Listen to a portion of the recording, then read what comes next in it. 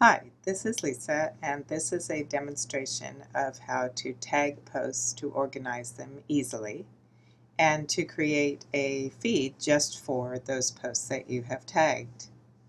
Some people like to use one blog for everything and do a lot of posts on many different subjects, and tags are a good way to get organized.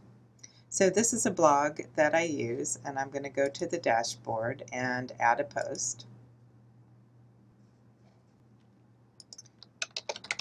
I'm going to title it Let's Talk Tags.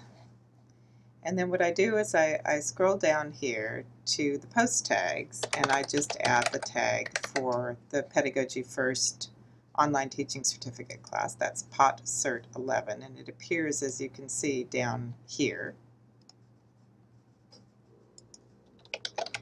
Here's a post with a tag, and I'll publish that.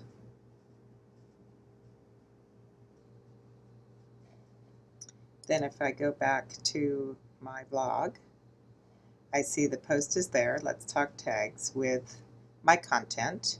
Filed under, I didn't have a category for it, but it's now tagged POT Cert 11. So I can do that with every post that I use for the class.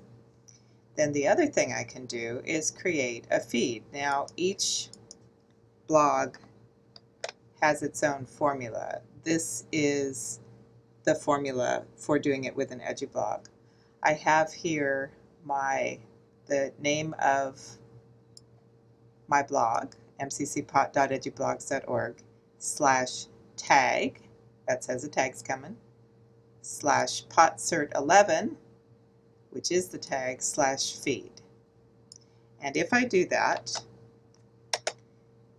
when I'm logged into Google, it will try to subscribe me to that tag to Google Reader.